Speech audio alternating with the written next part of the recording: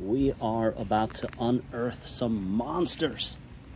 By monsters, I'm talking about super tiny boletes, super duper tiny, but I'm very happy to have found these. I already know what they are.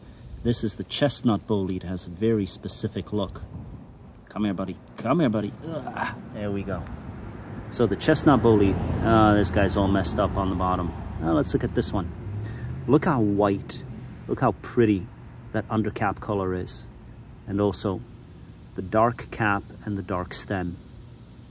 So these, come on, zoom in better. Zoom in better, you can do it. There we go. These are very tiny boletes, but unmistakable if you know what to look for. Let's see, let's get this one right here.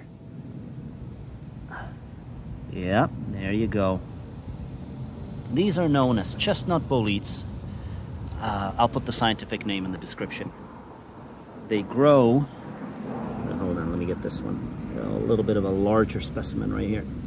There we go. Yep, they grow symbiotically with oak trees. And sure enough, oak trees, you can see the oak leaves. Oak tree right there. Oak tree right there.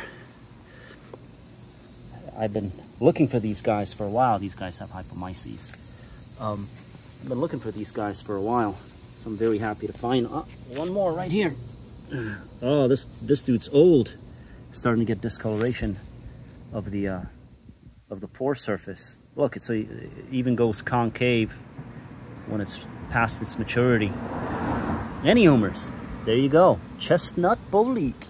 Oh yeah.